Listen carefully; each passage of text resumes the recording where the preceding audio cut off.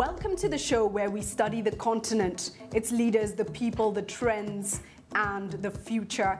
We get perspectives from the policymakers, the leading minds on the continent. We get your perspectives right here. I'm Julie Gichuru. This is the Africa Leadership Dialogues.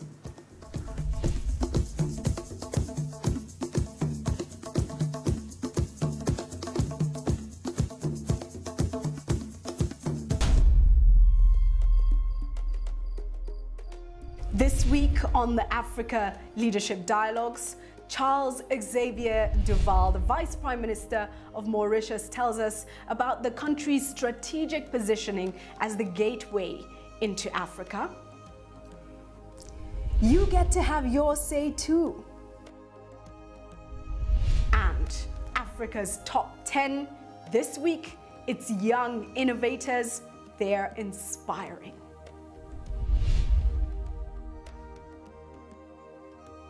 Now this week we start with Charles Xavier Luc Duvall, the Vice Prime Minister and Minister of Finance of Mauritius.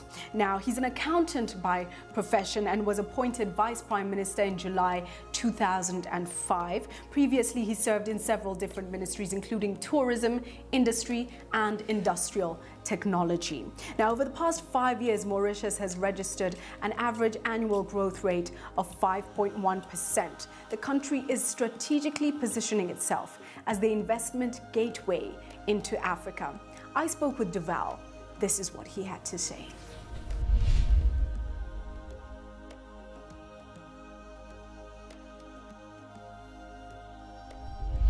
Well, thank you so much for finding time to be with us. So there's a lot of optimism about Africa, but what's fascinating to me is that Mauritius is positioning itself as a gateway into the continent. Tell us a little bit about that. Firstly, we share the optimism about Africa, but what we also say is a projected growth of 6% over the next few years is not going to be enough, because when you factor in population growth, you see that at the end of the day, you don't come to very much. So what we're saying to our friends on the continent is that we have to up our game and we have to aim for much higher than 6%. And this is where we see that Mauritius can help. Now, Mauritius has, over the last 20 years or so, developed a tremendous financial services industry, which has serviced a lot of the investments into Asia in the past, India particularly, but China and other countries. And now what we see is there's a lot of interest into investing into Africa. And really what we are trying to do now is to partner with other of our friends, some of our friends in Africa, in developing double taxation agreements, investment protection agreements, so that we can also start channeling the foreign investments into India. Because when you talk about development, you're talking above all about FDI, because FDI brings you the capital, and FDI brings you the technology that you need for the development. And so putting FDI high on the agenda of Africa is very important. And channeling the investment into Africa. Let's talk a bit about the structure of the Mauritius government and how it operates, because it's fascinating that you've been so strategic in your thinking. And I think a lot of governments struggle with being strategic because they're balancing so many different factors. How have you been able to come to this position where you're so focused? I must say firstly that Mauritius has always adopted a very pragmatic approach. You know, we're not so much bothered about ideology, etc. We tend to do what is best for our country, what is best for the region. And that has enabled us to take advantage of any opportunity that arises. For instance, we were a very good producer of sugar, but when the possibility of textiles came along, with the agreements that we had, duty-free, etc., going into Europe and the USA, we took advantage of that. We have beautiful beaches, so we took advantage of the possibility of tourism. And now ICT and BPO, we believe that we should actually be pragmatic and see what are the opportunities and take the opportunities. At the moment, we really believe that the whole continent, with Mauritius together, is going to be the future. And the next frontier, Africa is going to grow, and we believe that Mauritius can really help in getting things along. But of course, we have also a lot to learn from the continent. And that is our point also.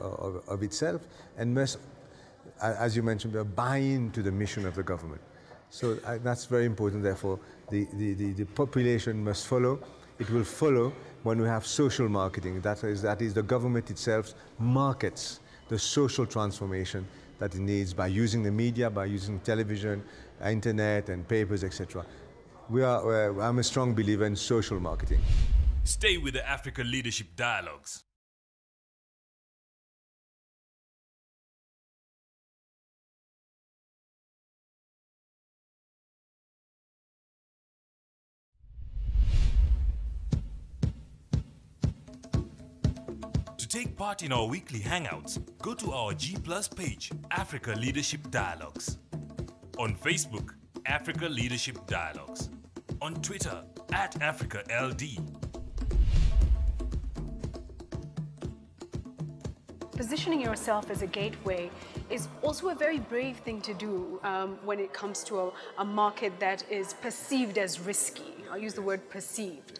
What is the greatest challenge that you face? In fact, the greatest challenge is also our greatest, is what we can offer that is best for people. We see Mauritius as a jurisdiction that will mitigate risks. Whenever you're investing overseas, you are increasing your risk, in whichever region. And if you invest on the continent, it has business risks, of course, but it also has other types of risks, political risks, risks of stability, etc. So we see Mauritius with the rule of law, the democracy, the great communications, good education if you want to settle down, health, etc. It has also a vast range of professionals. So we see Mauritius as adding value to an investment into the continent by mitigating risk. And that is, this is how we position ourselves. Interesting that your greatest challenge is the opportunity that you have grabbed and are making use of. Africa in 10 years, paint the picture for us. Africa in 10 years, I think what will happen is that growth can actually happen exponentially. You can see it, we saw it in Mauritius, we saw it in China. It catches on and becomes something that goes very quickly if we give it the right momentum and the right environment. What I see is that in Africa, there'll be a few role models developing. We can see already, without mentioning any names, some countries taking the lead in terms of reform, in terms of economic development. Now, once these countries succeed, the rest of the population in Africa will not accept to live in poverty. They say, that country has done it, why can't we do it? This government has done it, why can't you do it? And that is, I think, will be the major factor in Africa, that we need to develop role models, leaders that will show the way, and people will start talking about what country has done and what the other country has done, and the whole thing will go up. And once it starts developing, it will develop very fast. And this is why I am saying we mustn't stick on 6%, we must be much more ambitious, but we must also give us the means to achieve our ambition. Finally, please look into the camera and give a message to the continent.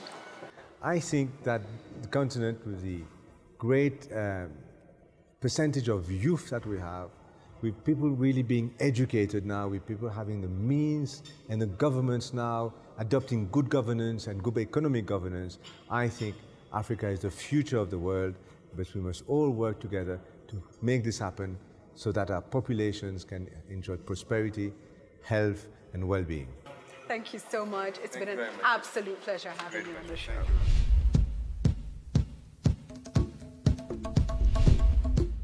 Mauritius Fact File. The Republic of Mauritius is an island nation off the southeast coast of Africa in the Indian Ocean. The capital city is Port Louis, and Mauritius covers an area of just over 2,000 square kilometers. The population stands at 1.2 million people and GDP at $9.7 billion. The currency of Mauritius is the Mauritian rupee. Since independence in 1968, the country has registered an average annual growth rate of between 5 and 6%. It has a middle-income diversified economy with growing industrial, financial and tourist sectors. The literacy rate in Mauritius is just over 85%. Main languages spoken are Creole, Bhojpuri and French. While English is an official language, it is not widely spoken. In terms of religion, Hinduism accounts for 48% of the population, Christians make up 32% of the population, and Muslims 17%. Very focused and strategic thinking. They're critical for the growth and development of Mauritius, but also presenting huge opportunities for the African continent as a whole. Well, we're going to take a break now, but still so much more coming up.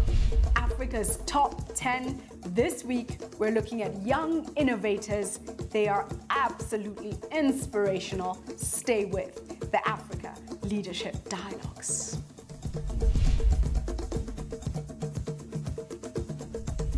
Take part in our weekly hangouts. Go to our G+ page, Africa Leadership Dialogues.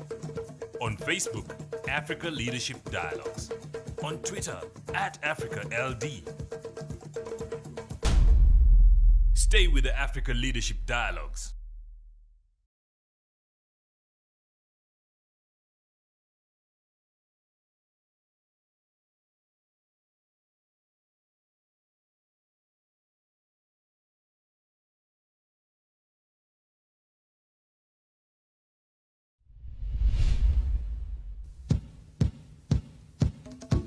To take part in our weekly hangouts, go to our G+ page, Africa Leadership Dialogues. On Facebook, Africa Leadership Dialogues. On Twitter, @AfricaLD. Interesting thoughts, wonderful perspectives, keep them coming in. You can participate anytime. It's really simple. Just go to any of our platforms and start getting into the conversation. Isaac Barnes says, it's time for Africans to know what they want, stick to what they want, grab it and make a positive change for themselves. Africa and its people must accept that for the sake of prosperity, we cannot afford to be beggars all the time. It's time for the youth to make a change, a positive change through eradication of ignorance in any form. Newton Gatambia says, they need inspiration, belief and hope as a foundation for them to put up their building. They deserve trusting and funding too. I also think most do not get rewarded for their tireless efforts and few people realize their talents and gifting with plan to help.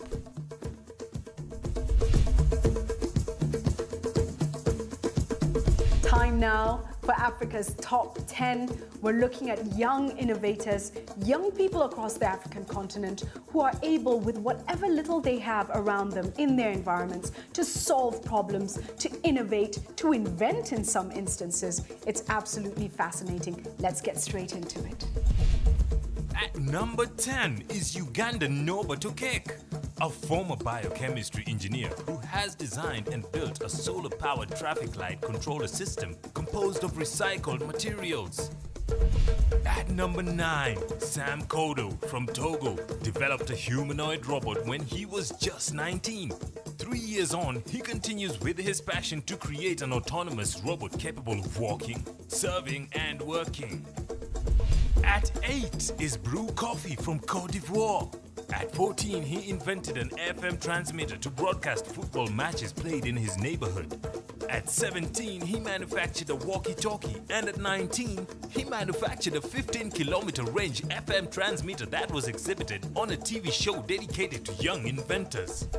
At number 7, Arthur Zhang is a young expert in computer engineering from Cameroon who has developed a digital tablet called the Cardiopad. This revolutionary device records data and sends it to specialists for diagnosis, a vital tool in areas where access to healthcare is an issue. Number 6, Sandrine Mubenga, a Congolese now based in the US. This electrical engineer transformed an electric car prototype into a hybrid car by integrating a fuel cell. She now specializes in the construction of power plants and is an inspirational example of what African women can achieve in industrial development. In 5th place is Joel Nwakaire, who designed and developed a biodiesel plant while at the University of Nigeria. He has already been recognized by the African Union, receiving an award under the Young Professionals in Science competition. At number 4, Richard Turere. This 13-year-old Maasai boy who lives in the outskirts of Nairobi National Park in Kenya decided to address the human-wildlife conflict in the area by inventing an automated lighting system to keep the lions at bay at night using an old car battery, torch bulbs, and a small solar panel.